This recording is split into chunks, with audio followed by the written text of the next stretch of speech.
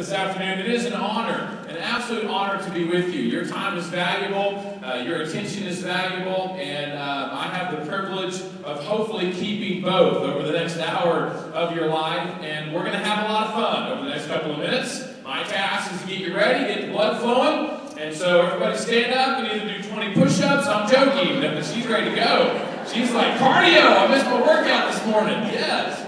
No, we're going to have some fun. My job is to get your blood flowing, get you ready, get your minds ready so that you can maximize this conference, so that you can make the most of it. Raise your hand if you are ready to get some value out of this conference. You want some new ideas? You want to meet some new people? Absolutely. Well, we got to make sure that we are just as prepared as audience members as hopefully these speakers and trainers are in helping you today. So let's get started. You need to turn to the inside of your table. I'd like you to put one hand out to the side of you just like this, the other hand out to the side of you just like this, and just hold them very still. You need to be facing the middle of your table. Put one hand out to your side, the other hand out to your side just like that. You're going to hover those two hands next to the two hands of the people beside you. This is called a team round of applause. You're going to begin clapping when I count to 3 with the two people beside you. Yes.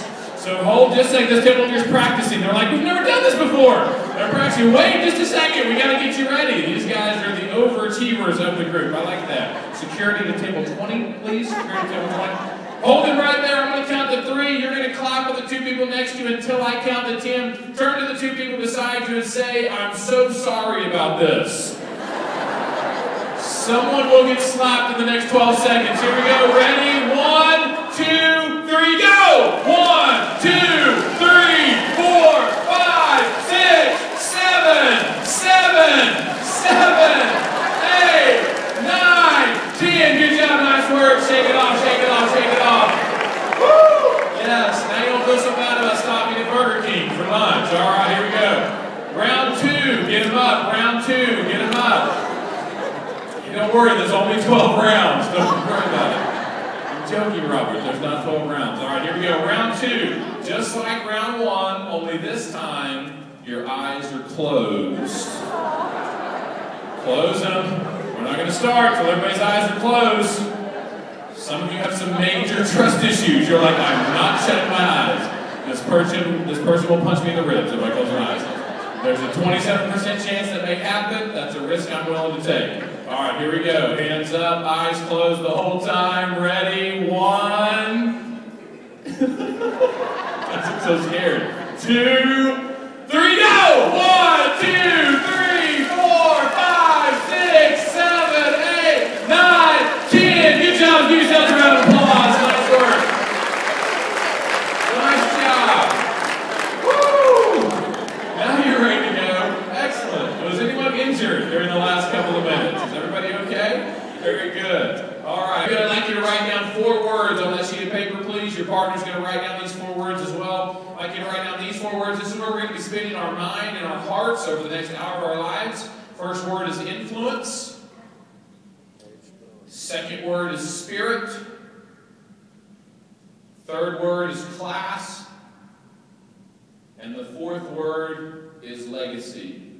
Influence, spirit, class, and legacy. What I know about Johnson O'Malley is that you are very interested in the work that you do, either as a parent, an administrator, a school staff member.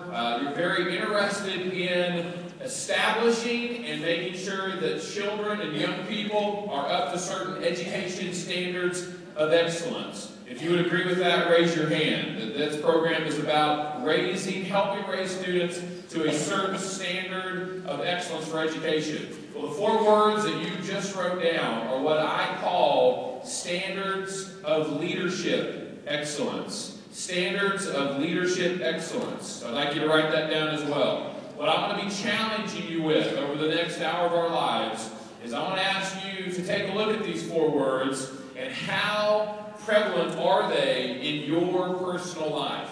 How prevalent are they? These are standards of leadership excellence. Anyone who is a leader in a real big way, and they are very effective at it, are consumed with making sure that these 4 words are part of their life. And it's all for one purpose, really, and that one person, or that one purpose, is the word impact. Please write down the word impact as large as you can on that sheet of paper. The word impact. Ladies and gentlemen, you know this. I'm not telling you anything new, but you have a huge impact on the young people. If you would agree with me, say, uh-huh. Say, oh yeah. Oh yeah. You have a huge impact. It is an honor for me to spend some time with you to help sharpen and shape and improve and shine and challenge that impact that you have, right? Because one of my favorite quotes is, when you're green, you're growing. When you're right, you're right. I hope there's not a single person in this room that thinks that you're right, particularly for your partner's sake. But I hope that you do not think that you are right. I hope that you are green so that you can grow. So if you're ready to grow, I'd like you to turn to your partner. I'd like you to begin your partnership with just a short conversation. I'd like you to go through all of those 4 words and just get some initial reactions to them. You're going to take off with your partner. And you're going to be walking around the room. Here's what you're going to be talking to your partner about. You're going to talk to your partner, maybe even write down a little bit, what mood does this song put you in? You can also say what memories come to mind. Look at some of you taking notes. You either know you have a very poor memory, or you just, maybe this will matter later, I have no idea. Maybe you can play this at your next family reunion, who knows? So you can talk about what mood it puts you in. You can talk about what memories come to mind. If you would like to move in a certain way to the song, I'm not saying that you should, but if the song moves you in a certain way, then feel free to move like that. If no one else moves as well, it's their fault, okay? So if you want to dance a little bit to the song, that's fine. If you know the song and want to sing it out loud, sing it out loud. If you cannot sing very well, do not sing it out loud. I'm totally joking. No judgments over the next couple of minutes. Just belt it out. Now here's the key thing, my friends. If you're with me still, say uh-huh. When I switch songs, you switch partners, okay? Yeah, ooh, yeah. This was going good until that moment right there. I don't even like the people I came with to conference. Why would I want to go meet more people at conference that I may not like either? Yes, your task when I switch songs is to switch partners. If you find someone that looks very partnerless, meaning they do not have a human talking to them, please go up and be their friend, okay? Let's don't start off with that drama. So it's a very simple activity. I start playing a song, you start walking with your partner, talking to them about what moods, what memories, how does it make you move, how does it make you sing. When I switch songs, you switch partners.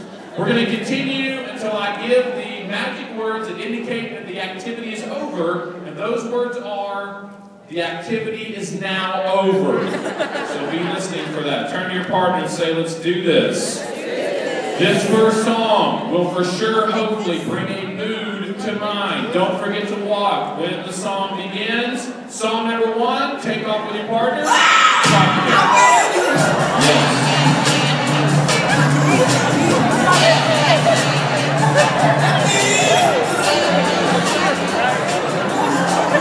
Is that just like these songs, you immediately had a reaction to them, a response, for good or for bad. And I picked ones that obviously you would have immediate responses to.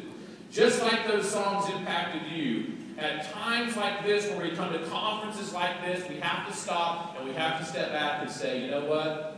I'm exactly the same way. You have a theme song when you walk in to your school or your home or your place of business. You have a theme song that's playing. It was developed when you were young. It was hardened by the time you were 6.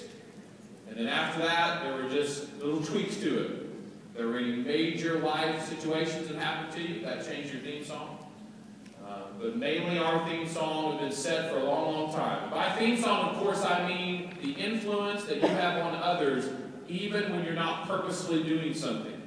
When you walk in, the sense that people get when you're around.